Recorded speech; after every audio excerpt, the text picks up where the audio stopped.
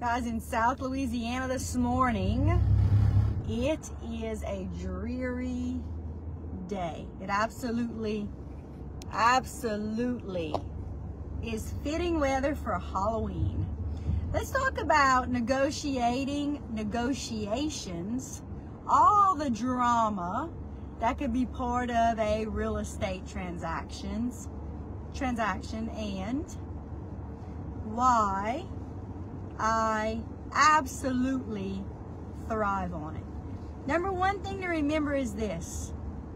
When you're thinking about buying or selling real estate, if you do not like confrontation, if you do not like negotiating, if you do not like being told no, if you don't like the idea of having to handle paperwork, then I would say your best bet is to hire yourself a real estate agent who you know, who you like, who you trust, and who closes deals regularly. There's a huge difference between looking busy and actually being busy. There's a big difference, right? So, what I would say when you are looking to hire a real estate agent, number one question to ask is, if you don't sell my house, do I owe you a penny? If you hire me to sell your house, you will owe me absolutely not one single penny if I do not sell your house or your land or whatever it is. If you hire me to sell your house or your land, you do not owe me a single penny until closing day. Then my commission comes off of the proceeds of the sale. It is my view, and listen, every single real estate agent is self-contracted.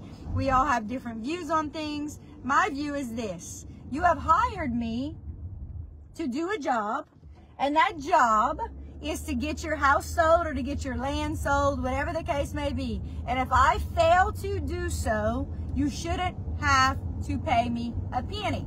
Kind of like if you went to the dentist and you needed him to pull your tooth, and for some reason he couldn't pull it, should you owe him any money, right? Same thing. For any service that you hire somebody to do, if they cannot perform the service, then you shouldn't owe them a single penny. Now let's talk about negotiations. Some real estate agents do not like the idea of drama, of negotiating, of the back and forth. Listen, when you're thinking about hiring a real estate agent, number one, you need to ask them, do I owe you a penny if you don't sell my house or land? And if they say, yes, you owe a penny, I would say, run. Number two question, do you love negotiating? Simple as that. And see what they say. If they have to think about it, if they say absolutely not, I don't like the drama, run. Yet listen, all a real estate transaction is, from the very beginning to the very end, is negotiating. Negotiating for whatever client I represent. So if I represent the seller, my job is to negotiate for the highest amount of price in the shortest amount of time possible, right? And if my job is representing the buyer, then my job is to get them the best amount, the best price, the best terms, the best everything. It's not always about price, it's about other things too, right? But I absolutely love negotiating for whatever the client is. If I'm the buyer representative or the seller representative, whatever the case may be. Drama. Listen, not very often, thank God, but every once in a while, a real estate agent on the other side of the transaction is rude, is unprofessional, is condescending. I am the furthest thing from perfect. I grant you, I'm the furthest thing from perfect. But our motto at Real is be kind, work hard, everything else will follow. So being kind to people who are not kind or who are rude or condescending is not always easy. It is not always easy. But every single day when I am working with other sides of the transaction, my number one goal is to come across as professional, firm, kind, and confident. And you can be all those things without being rude, unprofessional, or condescending. Some people still need a little bit of practice because, listen, you can get your point across in a kind, direct, confident way without ever being rude or condescending. And remember this, especially when you're in small communities, but listen, just about everywhere.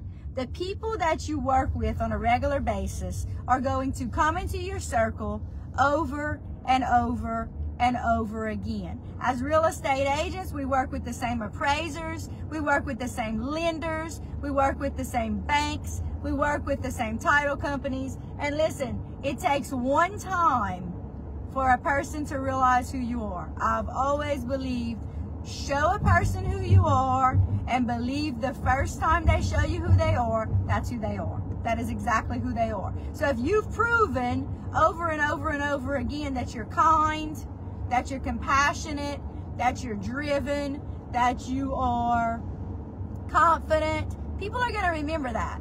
But if you're rude and you're arrogant and you're condescending and you're in it for yourself, people are going to figure that out real quick too. Just remember that. So when it comes to who you hire as a real estate agent, not only do you want someone that's great at negotiating, that you're not going to have to pay a penny to unless they sell your house or your land, but you want someone who people in the community respect, trust, like, who gives back to the community on a regular basis. Listen, all those things are hugely important. So when you are thinking about hiring a real estate agent, think about it carefully and ask all those hard questions. And when you're meeting with the real estate agent, if you're asking them hard questions and you feel like they're put off or they're aggravated, listen, run. Real estate agents are a dime a dozen. Listen, every time I turn around, someone new is becoming a real estate agent. Every day, there's a new real estate agent, which means that's a good thing for you if you're a buyer or a seller, because you have so many people that you have the opportunity to choose to work with. And it's hugely important. So you want someone, if you're a seller, that's not going to charge you a single penny unless they sell your house or your land. As a buyer, you got to ask different questions. If you're a buyer and you're looking for a real estate agent, remember, any licensed real estate agent can show you any house, anywhere that they're licensed to show you in. So, example, I'm licensed in the whole state of Louisiana, which means I can list houses anywhere in Louisiana, and I can help you buy anywhere in Louisiana. A question for you to ask when you're looking for a real estate agent to help you start house hunting is, do you like negotiating? Am I going to have to pay you a single penny if you don't help me buy a house? Listen, if I, as a buyer, don't have any money to pay you, are you going to make sure that the seller pays your commission, right? Those are all great questions that you need to ask, whether you are the buyer or the seller. Ask all those hard questions. And listen, if anyone ever makes you feel like it's a stupid question or you're asking too many questions, find yourself a real estate agent who is going to be patient with you and who is going to answer all the questions that you have. In the real estate world, it can be so complicated.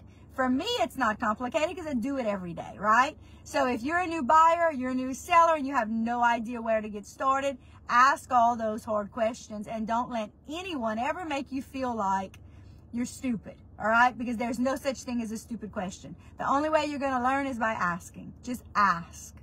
Y'all have a great day. Have a happy Halloween. Be safe if you're on the road.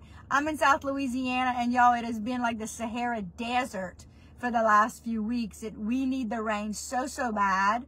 So we were able to trick-or-treat yesterday. Trick-or-treat was yesterday, which is a good thing. Y'all enjoy your day, enjoy your week, and if there's anything I can ever do to help you with real estate related, I'd love to have a conversation with you. You can message me, you can call me, you can check out my website, darlacansell.com. And listen, just remember this.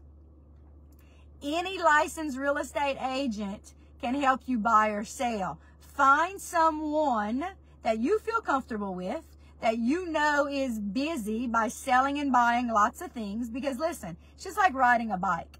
The more you practice, the better you're going to be at it. So the more that real estate agent has bought things and helped you sell things, helped other people buy and sell, the better naturally they're going to be at negotiating.